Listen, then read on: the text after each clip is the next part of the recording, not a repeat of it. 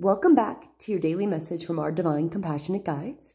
Thank you so much for joining me. My name is Julianne Duffy. My purpose is to live, speak, and seek the truth in all forms to help reconnect humanity to the highest form of authenticity.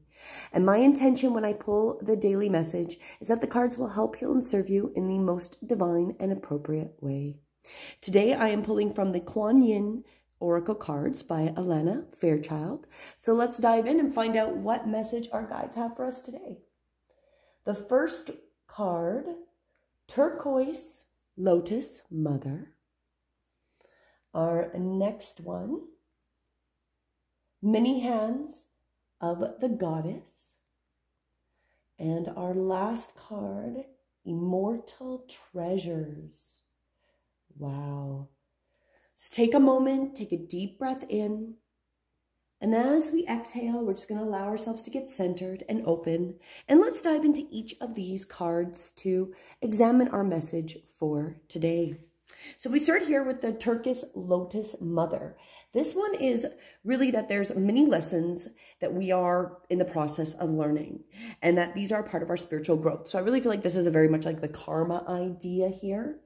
And some of the spiritual growth cut right to the core of our being and challenge us so deeply that even as we learn the lessons and practice the wisdom, we still struggle to outgrow this grip, this pattern. So whatever this thing is, as we go through it spiritually, we work on it, but it still has that grip. Well, what we really need is a spiritual rescue remedy and to free ourselves from that persistent pain. And so the compassionate and spiritually powerful Ma Kuan Yin, the Turquoise Lotus Mother, seeks to bless us with karmic healing so we may be lifted from these struggles, and that we can simply leave them behind us. Our soul has learned what it's needed from the situation, and it asks that for a divine hands up, because we have been going through it. We just need that little help. And so if we listen to our guidance now, notice that if you feel inspired to listen repeatedly to healing music, go to a class, meditate at home, anything like that. These are the attempts from Divine Mother to reach you, to help you with these karmic healings and blessing. Be as open as you can to be guided and allow your divine karmic healing of the Turquoise Lotus Mother to reach you. Her healing nature cleanses and protects your energy field, and her lotus heart shines through to your own heart, bringing you peace. The Divine Mother has a simple wish to help nurture you and get over whatever this karmic harm issue is that we have. This can also indicate that we've been working with crystals, especially if we have a turquoise one. Continue to do so, as it is empowering us and helping us to completely become conscious. So it's interesting that I have a turquoise one right here. So there you go. So we're being guided to keep working with the turquoise, and that we are connecting to get those healings from our Divine Mother. Now, if we jump to our next part of the message, the Many Hands of the Goddess. So this one is that we can often be focusing on more than one project at a time, seeing it through to completion and then tending to the next one. Sometimes our attention might get stretched across numerous projects, especially if we have a lot of natural creativity energy at our disposal. So we might be worrying that we're stretching ourselves beyond our productivity, and that our energy might be dissipated. So we might be flipping from one project to another and maybe feeling like we're not really completing anything. The guidance from Goddess Kuan Yin is to release the worries and the attentions and to let her guide us as we go through all these different projects. Because really what it's saying is that sometimes we have to let go of a project, take a break, and then come back to it. And that's part of us being able to come back to that creative energy, right? So when we feel to step back from it, rest, do so. And then in the rest, you will replenish and gain new perspective to be able to return to creative work and be more productive. It is an essential part of the process, and that we need to trust that she's uplifting, guiding, and instructing us through our intuition so that the projects and creative desires we manifest are of the highest wisdom and the best order and timing. So that might also be part of it, is that we have a lot going on, but it's not always the right timing to complete the certain projects. So don't be afraid to surrender projects to her if they seem to be taken out of your hand for this time, maybe stepping back, surrender, allow that they'll come back to you in the right time, perhaps in revised form, more in alignment with what we are doing at that time. So we're just assisting us through this process, and we are going to be accomplishing more than we thought was possible, and we are assisted by the universe. So that's what that one means. And then as we jump to our last card, the Immortal Treasures, this is really just each soul has a unique and precision of its own way. Certain souls are here to light the light of healing, and those that are watching, that are here right now, yours is one of those. You are one such soul here to help bring the light of healing. Your presence on this planet,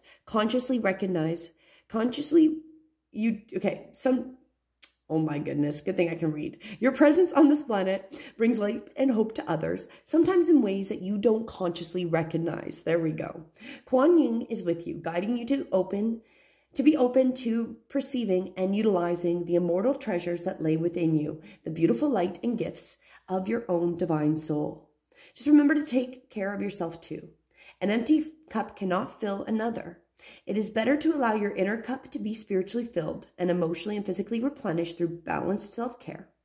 Sometimes a bit of indulgence balanced with loving discipline will help us make ourselves feel safe and secure. And find the right way to take care of yourself. Explore what might work for you. So this is telling us, take that time and that moment, because we are these light healers. So if you need to take some time to meditate, do yoga, sit with a crystal, talk with your guides, meditate, write your journal, a retreat, your healing ability will increase. You'll find better and more powerful strengths with it, especially as we go through the self-exploration of care and that self-care. This oracle can also indicate it might be helpful for us to explore an issue that we have had problems healing with, which is one of the things brought up with our first card, is that we might be struggling with something we've been really trying to let go. So this is letting us know that maybe this is a perfect one. So if we have that issue, bringing it up now and trusting that it's time to heal and let it go. Contemplating visiting a healer, again, very much like it said with this, finding that person to work with, which does overlap with also our message from yesterday, where we might be looking to get ourselves in alignment with a new teacher, guide, intuitive instructor. And so that's also supporting that as well. You trust your intuition and allow yourself to honor your own special light and the need that you might have for receiving the healing just for you at this time too. And our immortal treasures, the Kuan Yin, will help us find the way. So that's kind of the overview. There's a lot with these cards, and I like to go into those details. I want to give you, as I'm learning these cards as well, I want to give you a full view. So I feel like, first off, we're being guided that it is time to fully heal. Trust that we're letting go of those things that we don't need anymore, and that we've got the support. The Divine Mother is there helping and assisting us. And we have got a lot of projects going on, and that is a good thing. But don't get stressed out about all the different things we're manifesting and creating right now. Just keep putting it out. Some of these things we're just going to be, like yesterday with the banquet, might be simmering in the background. We're almost ready for them, but they might not be quite that divine timing yet.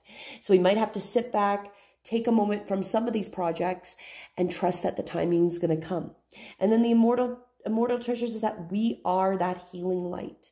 We need to take care of ourselves. And if there is that stagnant, stuck thing that we've been working on, this is the time to let it go and trust that Divine Mother, Kuan Yin, our guides are helping to get rid of this issue so it can be healed and let go.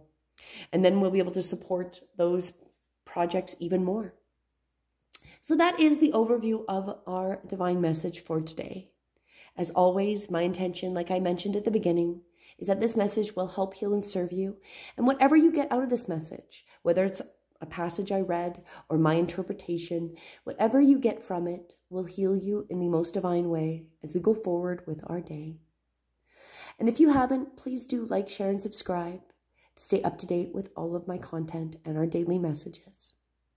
As always, have a beautiful day. Until tomorrow, namaste.